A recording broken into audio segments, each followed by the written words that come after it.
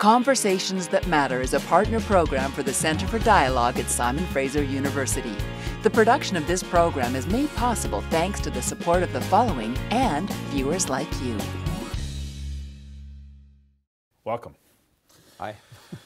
We're living in an interesting time. There's all this promise about what's going to happen as far as being able to protect ourselves against aging and disease and so on.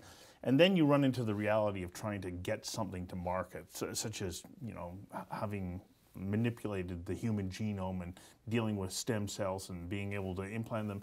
Well, we heard 10 years ago that was going to happen, and it's still only just barely happening. Mm-hmm.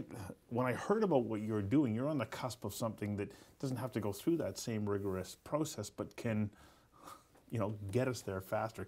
Give me a little snapshot on what it is that you're doing in relationship to immune technology. Sure. Well, our company is called Proactive Immune Sciences, Proactive Immune for short.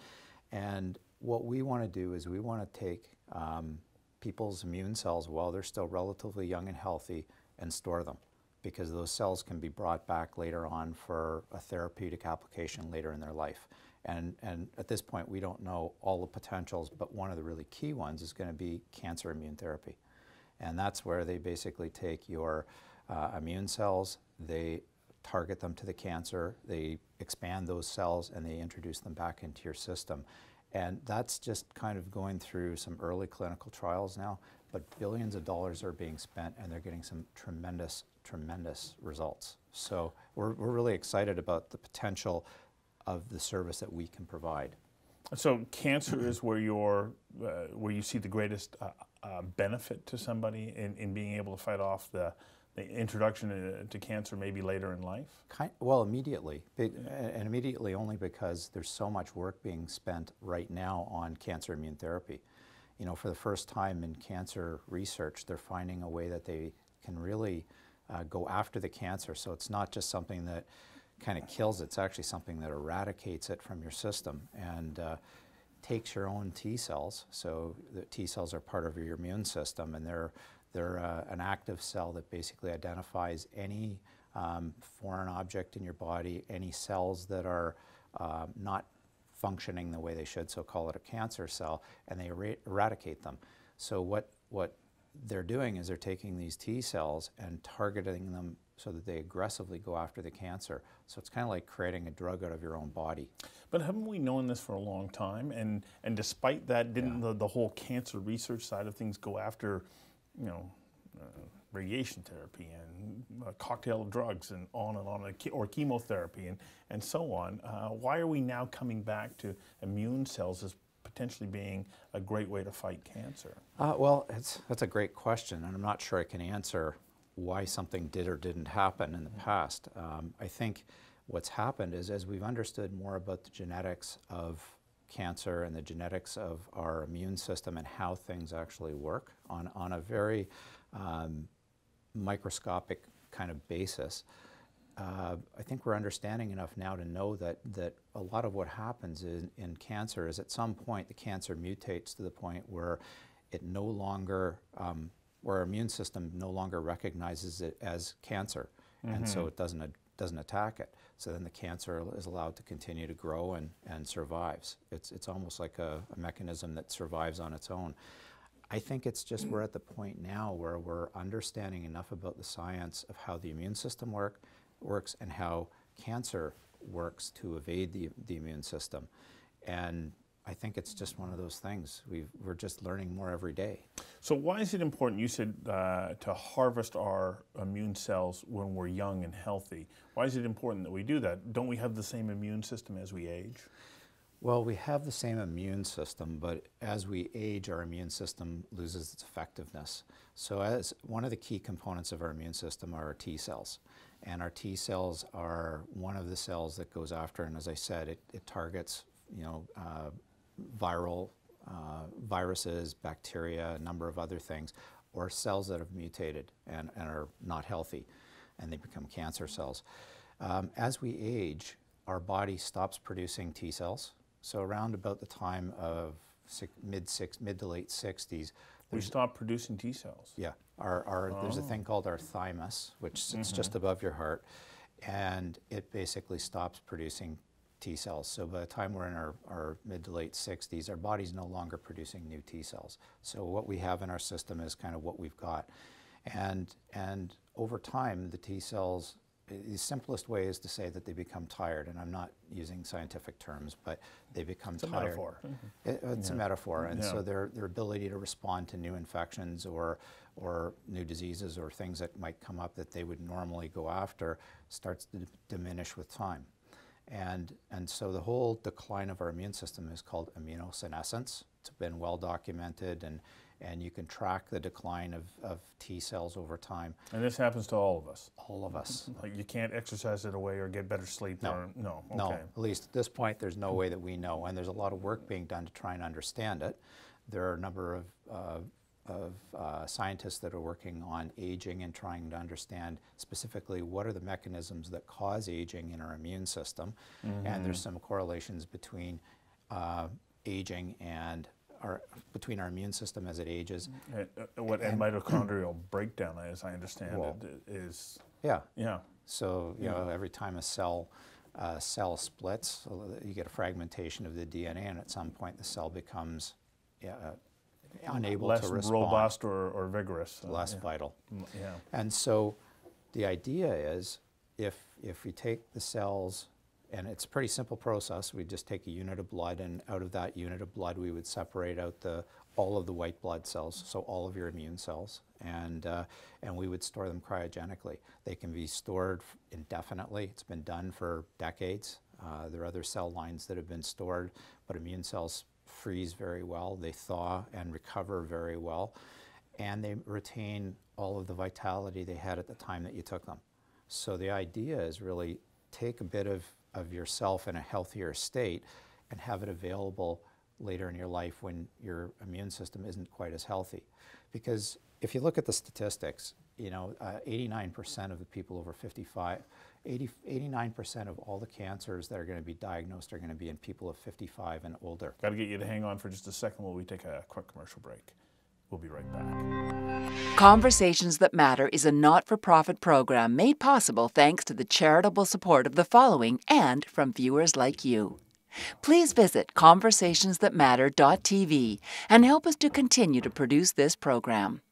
So this is an issue that's related to, you know, Age. Yeah, Age. Adult onset cancer. Like, we're not talking about children who their systems have been compromised. It's like cancer is Cancer is really an age-related disease. You know, for the most part. Yeah. For the most part. I mean, Yeah. there are incidents of childhood cancer and things that happen younger in people's lives, but for the most part, the bulk of cancer it happens in people that are older, and largely it's because, you know, we're old enough that there have been enough mutations in our cells that at some point the cells find a way to evade the immune system, and away they go. And cancer can then start to take hold. Yes.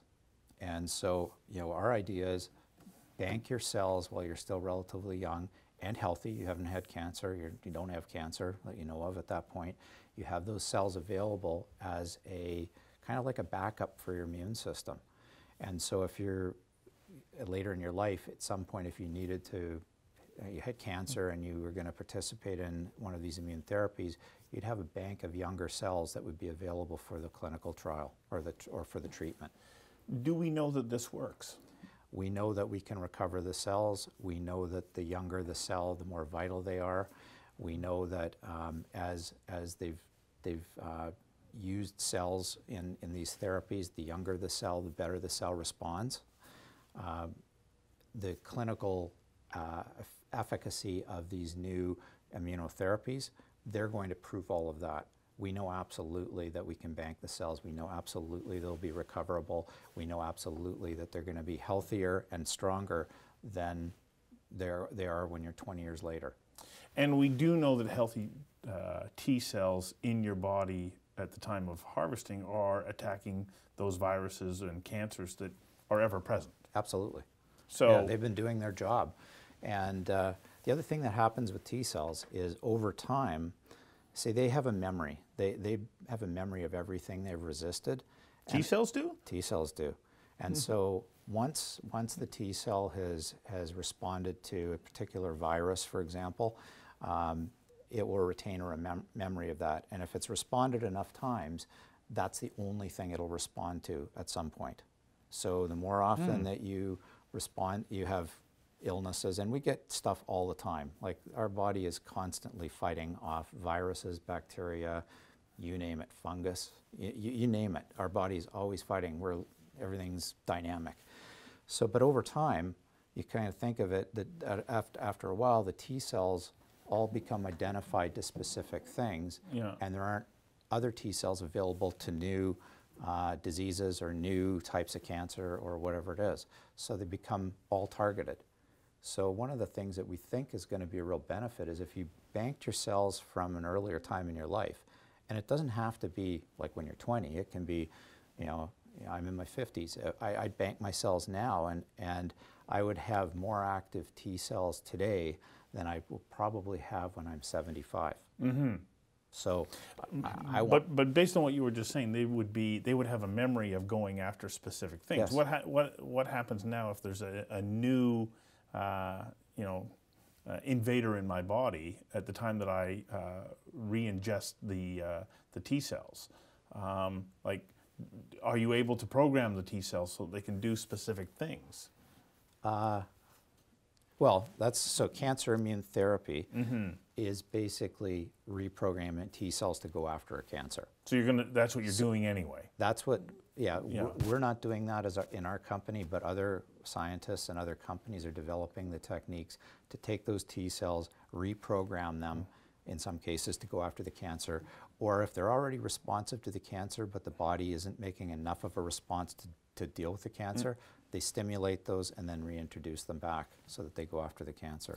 Why is it important that somebody store their own T cells? Why not just go to the bank and make a withdrawal from the bank that's there? That's a great question, because our T cells are triggered to our body. They basically identify anything in our particular bodies that's foreign. If I was to give you my immune cells, what would happen is your body would resist them, would reject them because they're not your cells. Mm-hmm. So there's a rejection problem. There's a rejection. It's called host versus graft. But basically, they're foreign to your body, so you can't get. They're targeted to your own body. If I try and give them to someone else, that person's body will reject them. Their immune system will reject those new foreign immune cells. Now, there is work being done to try and figure out a way to overcome that, but there's nothing right now that is actually effective. So the reason you want to keep your own T cells and your own immune cells is because you know they'll never be rejected by your body. This is our second break. We'll be back in a moment. Conversations That Matter is a not-for-profit program made possible thanks to the charitable support of the following and from viewers like you. Please visit conversationsthatmatter.tv and help us to continue to produce this program.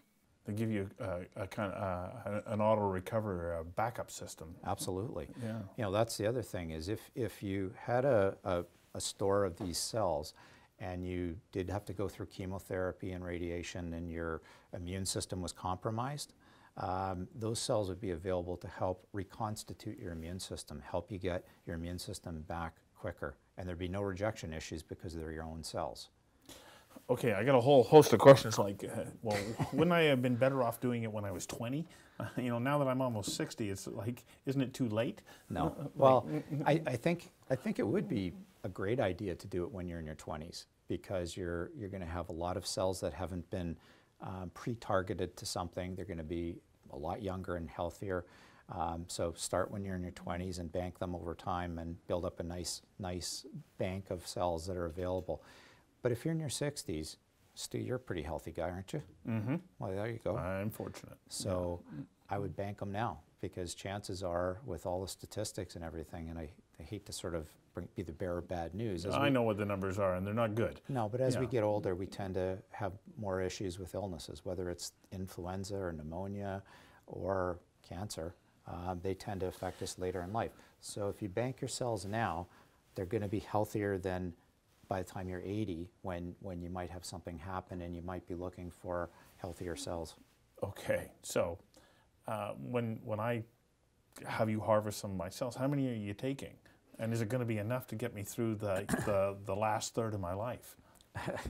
That's a hard question to answer, but what the number of cells that we would get from a single unit of blood would be enough to handle any of the sort of therapeutic treatments for cancer that are being developed right now. Okay. So from that standpoint, we've kind of got you covered. But you talked about influenza a moment ago, and you make me go, okay, well, hang on a second. I want to have those ones in case I get cancer. I want to have some extra ones just in case I get the flu. And I'm thinking, well, isn't that a much better flu shot than getting the flu shot? Yeah. I know that I'm taking you off track a little bit here, but you can't help but start to think that way. And we've certainly been thinking that way, and we've been looking at as many of the research papers that we can to find out what work is being done on this. But right now, there are no banks of immune cells. So the study of taking younger cells and introducing them later can't be done in humans right now because there are no banks of immune cells. But when you look at the science and you look at how the cells age and you look at how our system responds, whether it be a younger person or an older person, one of the clear differentiators is the health of the T cells and the other immune cells. Mm-hmm. So our belief is that there's probably going to be a pretty good application for taking those cells from when you're younger and introducing them when you're older and getting a better response to influenza or other things. Because again, the cells haven't all been targeted to something, so yeah, they should be available to attack the new virus that's invading your body. Our recommendation is actually going to be that people bank cells every couple of years and build up a bigger volume of cells. You got a bigger bank account. Bigger bank account. Yeah. And because it's going to take a number of times, like if we wanted to reconstitute somebody's immune cells, it's going to take them coming back a few times to do that, to get enough cells to realistically mount a response. But the other thing that's happening now is they're finding ways to grow the cells. So take a small number of cells and increase them. And so I'm confident that another 5-10 years, maybe a little longer, but at this point we don't know, we'll be able to take a small group of cells and expand them all kind of proportionally so that they could be used later in their life. Like gaining interest on your deposit. Kind of, yeah. Kind of. Isn't that something? Because as you're talking, I'm remembering a fellow that I interviewed a number of years ago who was a leader in complementary and health medicine. When I met him, he was 92 years of age and in the pink of health. Yes. And I'm going, holy smokes. And we're talking about longevity. And I said, well, I don't see any reason why you wouldn't make it to 100. And he goes, well, you never know. Once you get to be 90, your body doesn't have the same defenses. 6 months later, he died from the flu. Yeah. And so I'm now thinking, well, if this technology had been available to him then, he might still be with us. He might. And that would certainly be something that we would be looking for researchers that would want to research how to develop those kind of therapies. Mm-hmm. Because my belief is having those younger, healthier cells is going to have all kinds of potential, whether it's to give your immune system a boost later in your life. And again, this doesn't exist today, so it's a little bit theoretical. We do it in mouse models, so mice are something that scientists use as a way to look at immune responses and things. And one of the things they found is they take cells from the young mouse and introduce it to the old mouse when the old mouse is ill and vice versa. And the young mouse cells always perform better than the old mouse's cells, whether the mouse is old or young. Final break. We'll be right back. Conversations That Matter is a not-for-profit program made possible thanks to the charitable support of the following and from viewers like you. Please visit conversationsthatmatter.tv and help us to continue to produce this program. So we got to see whether or not that works its way up sort of through humans. Yeah, to humans. But it looks like the science suggests that it's there. So let's say I'm going, okay, I want to know where do I go store my T cells? How do I do this? What's the process? Process is you would come to our website. You would sign on. You would provide us some of your medical history. You would pay for the service. We would then book an appointment for you to go to a clinic and have a unit of blood taken. That blood is then shipped via medical courier to our facilities. We separate the immune cells out, cryogenically freeze those, store them. We let you know all the way along in the process what's happening. And then every probably 6 months, you're going to receive some information about what's happening in the area of immune-based therapies, because it is an exploding area. So one of the things we want to do is we want to keep our customers really informed of all the exciting developments that are happening. Mm-hmm. And so at that point, your cells are safely stored. You really don't have to worry about them. You know they're there. You pay an annual storage fee, which is not very much. And then we would encourage you every 3 to 5 years to top up your bank. You know, put a few more cells in, do it again. Huh. Okay, so where are we at as far as the regulatory process of being able to make this happen? Because if you look at stem cell development or drug development, it can be a decade easily in the development. Are you facing those same kinds of challenges? No, we're not, because what we're doing is we're taking your cells and we're going to store them for you back. So it's called autologous use. So we're storing them for individuals. So no, there's we have to be approved by Health Canada, and we'll be FDA registered in that. And then there are a couple of accreditation agencies that look at how you handle cell lines to make sure that you're following appropriate techniques. But these techniques already exist. They exist. And they're approved. They're approved. So they've been around for a long time. You may have heard of stem cell banking. Yeah. Cord blood stem cell banking uses very similar protocols. So we would be using very similar protocols to what they're currently using, and they've been around for a long time. So really the only hurdle at this point is to confirm the human testing that it works.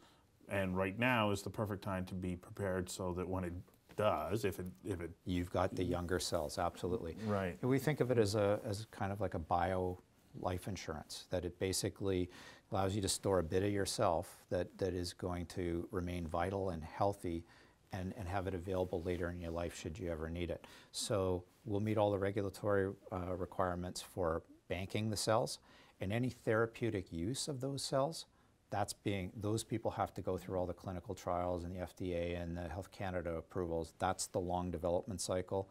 Cancer immune therapy is just going through that now. There's some clinical trials underway down in the States, and a lot of this stuff is being rushed through because they're getting such positive results. So we're excited. Well, this is the kind of thing that gets me excited, and I'm hoping that it works for my own greedy self-interest, because I want to live a long and healthy life between now and when I hit 100. Well, that's actually our goal. We want to help people live longer, healthier lives. Yeah. You know, so that we're all going to pass away at some point, but I'd like us all to have a healthier run right up until the very end. You know, and it has benefits potentially for the healthcare system and just for quality of life. And in fact, the company was started because one of our founders, Dr. Robert Holt, was looking for a company to bank his own immune cells. He's a cancer researcher, a geneticist, and he works in this area. And as he started to look at the decline of our immune system, and specifically the T cells, he basically started looking for a company that could bank his and his family's immune cells so that he'd be protected. Because until you're up and running, it doesn't exist. It doesn't exist. It's a great idea at the moment. Yeah. But you're this close. We're this close, yeah. All right. Yeah. Well, thank you for coming in and sharing that. You're welcome. Thank you.